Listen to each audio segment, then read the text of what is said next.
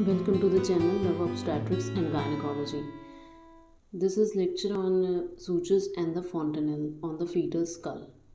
So here we have a fetal skull. The fetal skull has a vault and a base of the skull.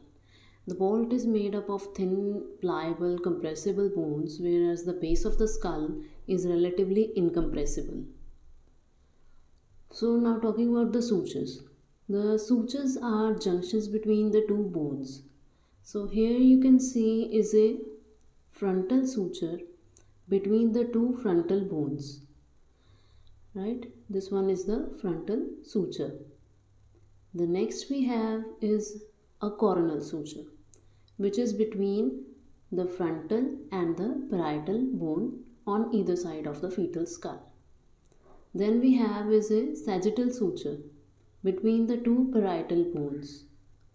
The next is the Lambdoid Suture between the parietal and the occipital bone. This is the occipital and this one is the parietal. Now then we have is something known as the fontanelle. The fontanelle is gap between the sutures or gap between the suture junctions. So there are total 6 fontanelles, but of obstetric importance are 2, anterior and the posterior fontanelle. So let's talk about anterior fontanelle. It is the gap between the 4 sutures, that is the sagittal suture, the frontal suture, and on either side the coronal suture.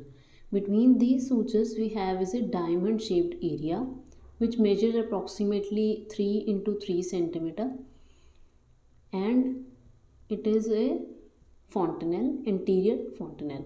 The next we have is posterior fontanelle. It is the gap between the 3 suture junctions, that is on either side we have is lambdoid and a sagittal suture. Between these 3 we have is the posterior fontanelle. Thank you for watching.